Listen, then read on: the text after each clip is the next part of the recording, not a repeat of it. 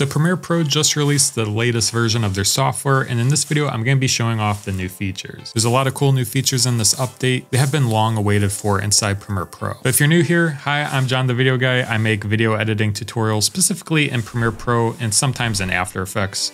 If you're interested, feel free to like and subscribe to the channel and see more content.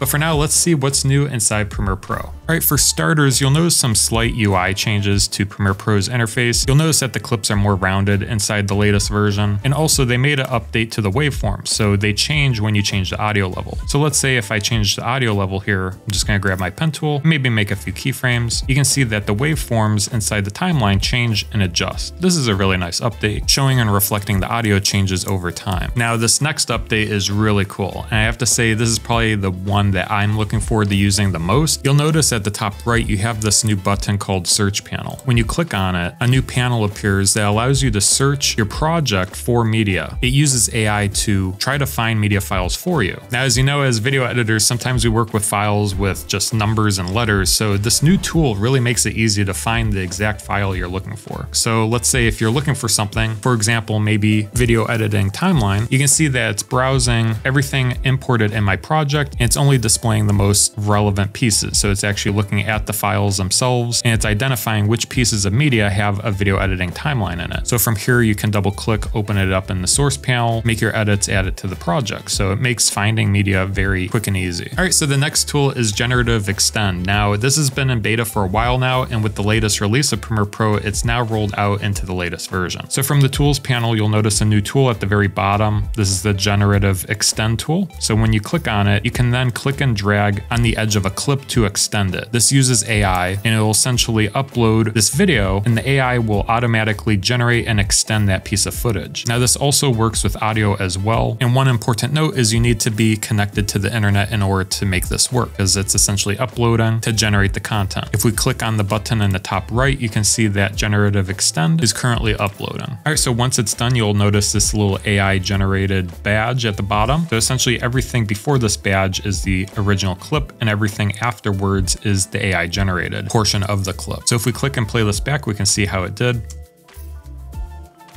So they did a pretty good job there, extending the motion and the movement. Now, also in the latest version, they updated some of the color management options to make sure that you're in your color workspace by choosing color from the top right workspaces button. And then inside settings, you have more options under color setup. So from the color setup drop down, you have more options to choose from. And this allows you to use the most of your raw footage when it comes to color grading. Premiere Pro also came out with a new translate captions feature as well. So let's change our workspace to captions and graphics. Now, once your clip is transcribed, let's say if I create my captions, I'm just going to choose one of the default caption settings. By default, it's in English. But what you now can do is click on this button at the top left, translate your captions to multiple languages. So let's say if you wanted to translate it to a different language, you can see that auto detected that it's English. And then if you want a different language, you can change the target language to a different language. So for example, you can choose Hindi for one of the options here. You can change the other settings and then click translate. Then you'll notice that a new caption track's created, and by default, it's hidden, but if you want it visible, you can unhide it and then hide